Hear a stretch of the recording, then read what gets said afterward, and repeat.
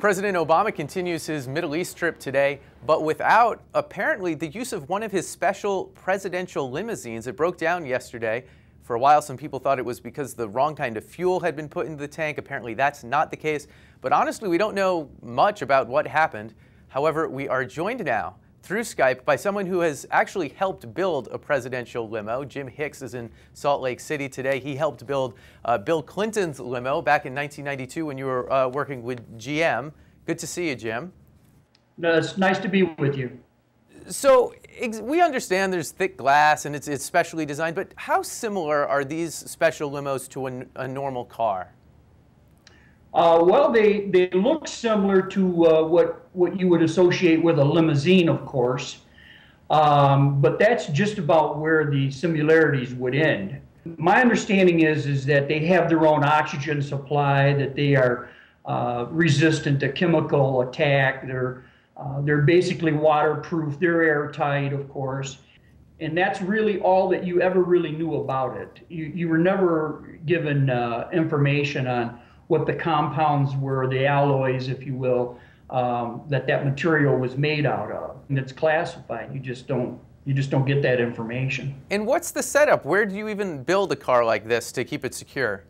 We used to call ourselves the best kept secret in General Motors, and the building itself came out of what we used to call the car wars, and that was during a time when even within General Motors, each division would compete against the other divisions, and that competition was quite fierce. The competition within GM. So the GM had set up a room so secure enough to build the president's limo, so that the different divisions of GM didn't know what the other divisions were doing.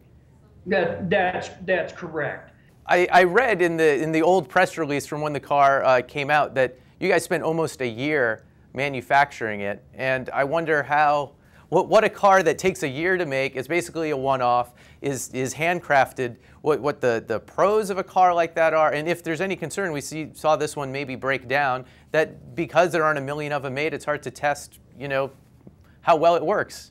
You're going to have failures in anything that you manufacture. The difference is with this particular build, with these presidential limousines, there's so much testing that's done on every component before it ever comes to final assembly, that usually this stuff it's almost I don't want to say idiot proof, but it's just about indestructible. This stuff just does not, as a general rule, break down. Yeah, what did you make of this report that the limousine had broken down yesterday? Well, I mean, I certainly understand anything breaking down. And in fact, one of the reasons we got that limo is because they had experienced such problems with the previous limo that Bush had, that it was kind of on the QT, but what I had heard in the rumblings was that they were never going to go back to that manufacturer because they just, even the brakes were deficient. Bush had bad brakes.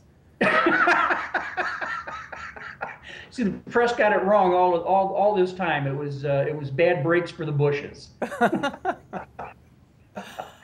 Very interesting stuff, Jim Hicks, and we should say father of Post colleague Josh Hicks. Thanks for joining us and letting us in on this kind of fascinating part of the presidency. Oh, well, thank you very much.